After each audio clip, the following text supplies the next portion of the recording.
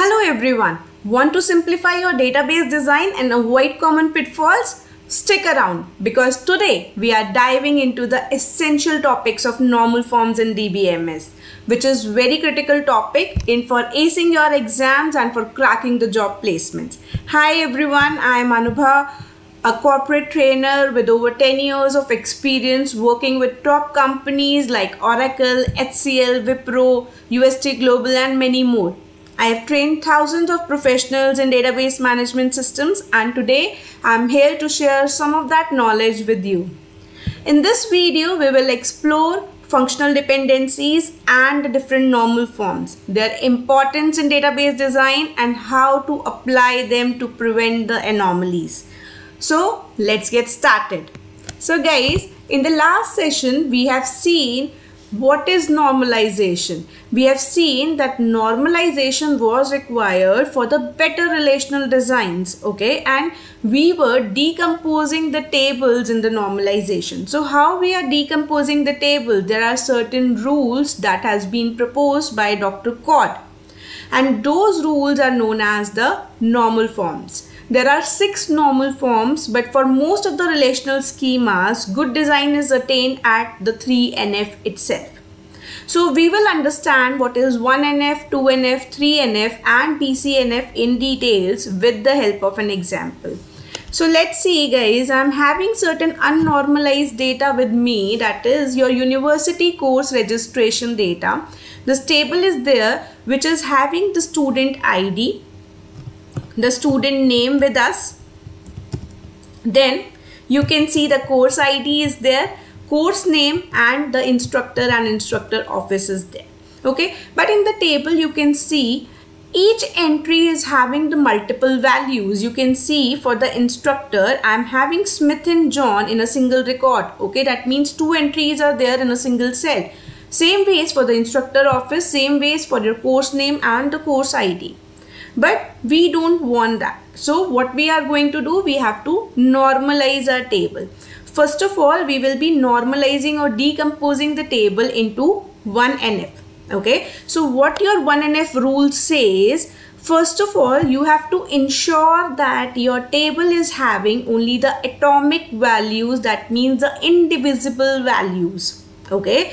So what I am writing, I'm writing the same entries again and again, okay. That means Alice entry I will be writing twice, one for the course ID CS101, course name database, instructor Smith and the office room 101, and again for the course ID 102, the course name algorithms, instructor John and the instructor office 102.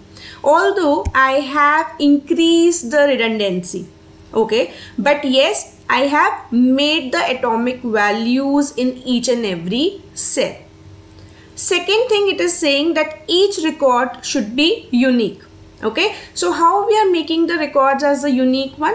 By making the primary keys. So here guys, the individual attribute like student ID is not enough to actually get all the attributes, to determine all the other attributes. Same ways your course ID is not able to determine all the other attributes. So what I'll do, I'll make a composite key by making student ID and your course ID as the primary key, okay. So what are the composite keys, primary keys? I'll make one more video over the constraints. You will be able to understand it more clearly there. But yes, composite key is when we are combining multiple primary keys or multiple attributes together, then we are making it as a composite key. So here your primary key would be your student ID and your course ID, okay. But now in my table, we are having certain redundancy with us. Okay, so what I want to do, I want to remove this redundancy. So I want to further decompose or normalize this table. So what I'll do, I'll convert it into the 2NF. So what your 2NF rule says, that you have to ensure that your table must be in 1NF. Secondly, all the non-key attributes should be fully functionally dependent on the primary key. So what does that mean? What is your functional dependency? Let's say I am having the 2 attributes A and B. When the values of B are being determined by the values of A, okay, then we are saying that B is functionally dependent on A and A is a determinant, okay. And if B is fully functionally dependent on A only if on removing any one attribute of X, okay, from A, B cannot be determined. If you are removing X from A and B can be determined, that is the partial dependency, and we have to remove the partial dependency in our case, okay. How? Let me show you.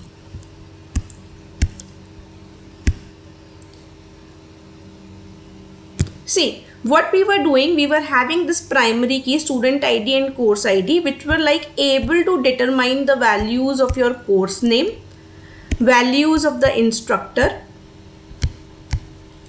and value of your instructor office. But as soon as I will be writing student ID and the course ID here, okay, and I am trying to determine the value of the student name.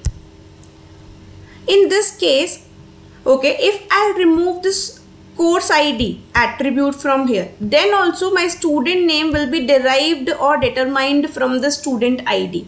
Okay, this is known as a partial dependency. Although in your course name, instructor and instructor office, if you are removing any of the attribute, your values cannot be determined. So we have to remove the partial dependency. So what I'll do in that case, I'll make the student table as a separate one and the course table as the separate one. Okay, so what we will be doing here, we have created a student table. So you can see all the student entries are here with the ID, student ID and the student name. So you can see the redundancy has been removed. So the chances of anomalies has been decreased, and especially your updation anomaly. Same ways your course table has been created, but since your students are being related to the multiple courses, I have created one more table here, that is your student course table, because ultimately when we are decomposing the tables, we have to actually relate those tables to simplify our queries. Okay, for example, the query is I want to see like how many students are being enrolled for the course CS 101. Okay, so in that case I want to relate the student and the course table. Okay, so in that case, because of that, I have created one more relation table. So this table will be working as a relationship between the student table and the course table. Now you can relate your students table with a student ID as a primary key here, okay, with the foreign key here, and the course ID again as a foreign key here with the primary key here. With the help of this, what you can do, you can relate these tables and ultimately you can solve your queries. Now guys, again guys, we are not having our proper normalization, proper design, and the better design has not been reached yet. Why? Because here we are having the transitive dependencies in our table.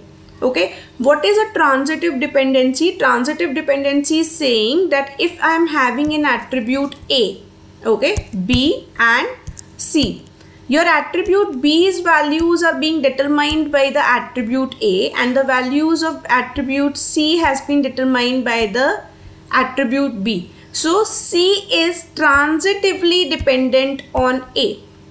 So we will be going further, okay, we are normalizing it further where we don't want the transitive dependencies, okay. So that means in this case, what is a transitive dependency? You can see in the course table, okay, you can see it here that I am having this instructor office which is dependent on this instructor, okay, and instructor is dependent on the course ID. So ultimately I am having a transitive dependency where the instructor office is dependent on this course ID. I want to remove this transitive dependency. So for that, what I'll do, I will be decomposing it into the 3NF or the third normal form. Your third normal form is saying that your table should be in the 2NF, and secondly all the non-key attributes, okay, are non-transitively dependent on the primary key. That means we have to remove the transitive dependencies. So what I'll do, I have created a instructor table, okay, where I have mentioned instructor ID, instructor and the instructor office. Instructor ID now I have generated because again we are requiring each record to be identified uniquely, okay. So you can manually give this instructor ID, or with the help of a sequence generator also we can generate these unique IDs, okay. So here I have created this instructor table, and the course table also I have revised, where I am writing only the course ID, the course name and the instructor ID, just to have the relationship between these tables, okay, the primary key and the foreign key relationship. For that I have created a new course table and one instructor table. So till now our tables has been normalized till 3NF, okay. So in the last we are seeing your BCNF. BCNF is basically your Boyce-Codd normal form. This is actually, guys, your 3.5 normal form, okay. And what this rule states, that you have to ensure that the table is in 3NF and every determinant is a candidate key. Candidate key is a key which is having the potential or of becoming a primary key, okay. So in this table, whatever we have discussed, the example what we have discussed, we don't require to normalize it further into the BCNF, because all the non-key attributes are dependent on the candidate keys or the primary keys only, okay. See, in your instructor table you can see here instructor ID was not a primary key, but this is also a candidate key because it is having the potential of being a primary key, okay. So all the tables are having the candidate keys which are determining the values of the other attributes. So you can see the summary of the tables here. We have created the student course table, which was acting as a relationship between the student and the course table. The student table was there, course table was there, and the instructor table is also there. So 4 tables we have created, and ultimately our relation is in the good design, which is free of your anomalies. So hope you have understood the concepts, okay. In case if you are having any doubts, so please you can comment, or I would be requiring your feedback as well, and you can like, share and you can subscribe our videos for getting the more relevant content on DBMS and other programming languages also. Thank you very much.